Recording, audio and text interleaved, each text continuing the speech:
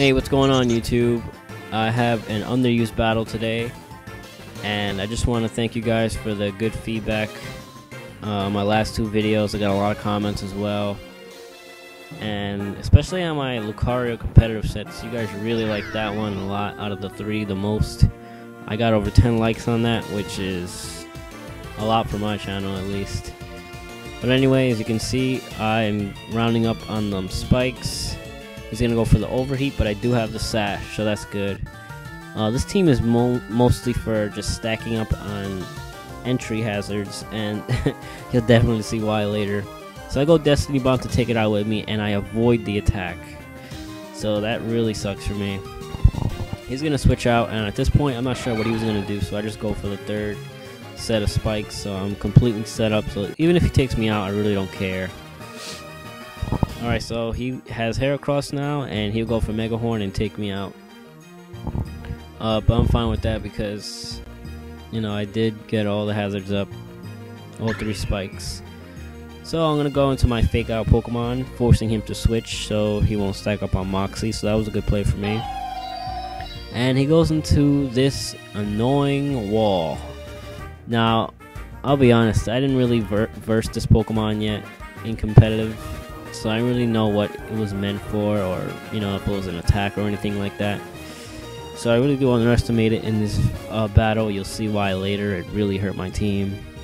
Alright, so I'm going to switch out knowing I can't do anything. I'm going to go into Rhyperior because I think I can wall it, but he has Toxic and that changes everything, so I can't do that no more.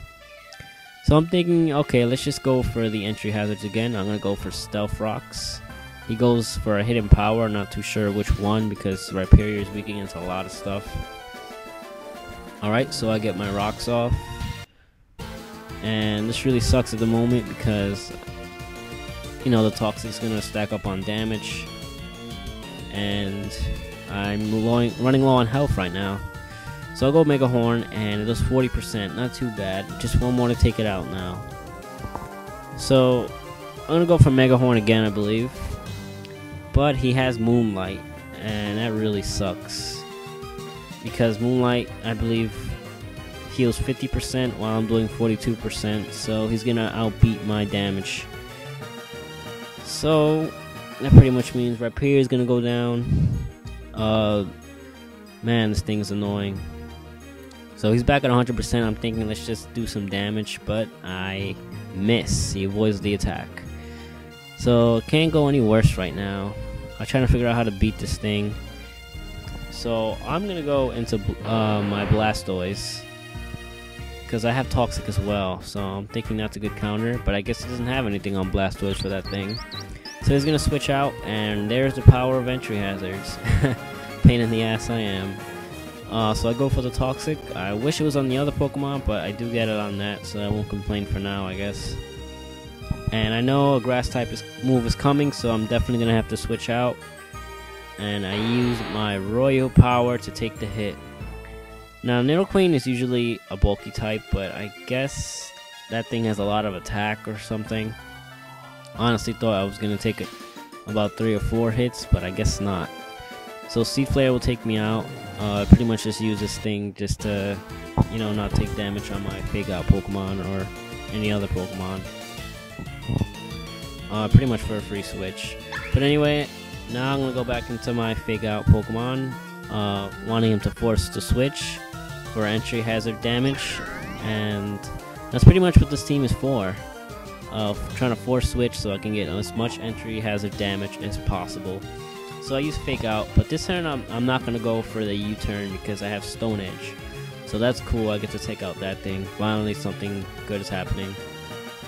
I have to say I played very sloppy this game. I apologize for that. I should have took this thing out easily had I, you know, had a good day on Pokemon Showdown. I was just off today, I don't know why. Anyway, I go U-turn, going back into Blastoise to go for the Toxic. I believe he goes, yeah, he goes Psychic. As you can see, I can pretty much wall the thing right now until he uses Toxic anyway. So I'm thinking maybe he's gonna stay in now, so I'm gonna go for Toxic. He goes Moonlight, which sucks, and I freaking missed the Toxic. This can't go any possibly worse. So he avoids attack, so I'm thinking, forget about it, just go for it again. And he switches out. Anyway, I guess it's a good force switch. As you can see, the entry hazards pretty much did almost all that thing's health, so I get the Toxic on that again. And I try to over predict here, thinking, you know, maybe he would just try to use a move that'll hurt my other Pokemon, and he stays into Seed Flare. So now Blastoise is pretty much a goner, at least I take it out, but still, now I can't even rely on the Toxic. I know my Fake Out Pokemon can't handle it. Something is down to Heracross, who does also have Mega Horn, which I should have used from the beginning. Wow, I was so off today. Anyway, he will get the easy revenge kill because Blastoise has no speed and low hit points. Alright, so I'm going to go into my Choice Scarf Heracross. Go lock into Mega Horn. I do have Moxie, so, you know, pretty much if I beat one of his Pokemon, I will get the attack increase. So, not to mention I have the Choice Scarf, so it's pretty much an automatic going first unless he has priority or something like that. Alright, so I take this thing out, finally. I should have did that a long time ago, but I'm just glad it's over with. So Moxie Raise is my attack, so that's good. So as you can see, now is when hazards are really going to help me out. And Scarfed with Moxie with the hazards, you're about to see the power of it. Alright, so I get that Heracross, and that means I get another attack boost, so I'm at 2 times Stab Mega Horn. I have to say, with 2 times and with the hazard damage, I do not think that crit mattered.